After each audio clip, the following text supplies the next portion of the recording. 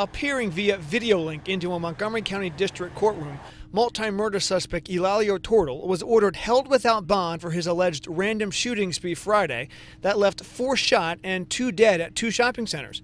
Montgomery County State's Attorney John McCarthy provided an update on one of the surviving victims. The other individual was in very serious condition, if not critical condition, on Friday. I'm told his condition has improved, and as a matter of fact, he is in surgery today, removing one of the bullets. Tordil, who is 62, is also charged with killing his estranged wife Thursday in Prince George's County.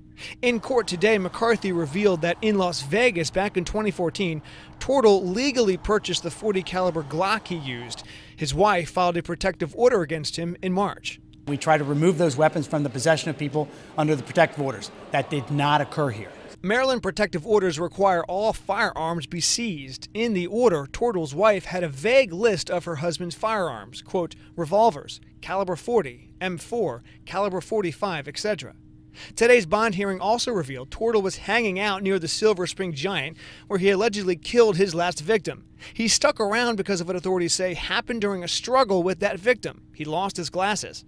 I think that he did not feel that because his glasses had been lost in the struggle, he didn't feel that he could adequately see to drive. That shopping center was where officers spotted his rental car and eventually captured him after watching him for an hour.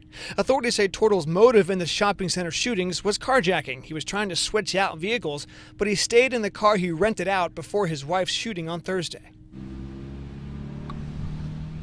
And back to the surrendering of guns under a protective order. The state's attorney says part of Maryland law relies on the gun owner telling the truth about how many guns they have to surrender. We're live in Montgomery County. George Lettis, WBAL-TV 11 News.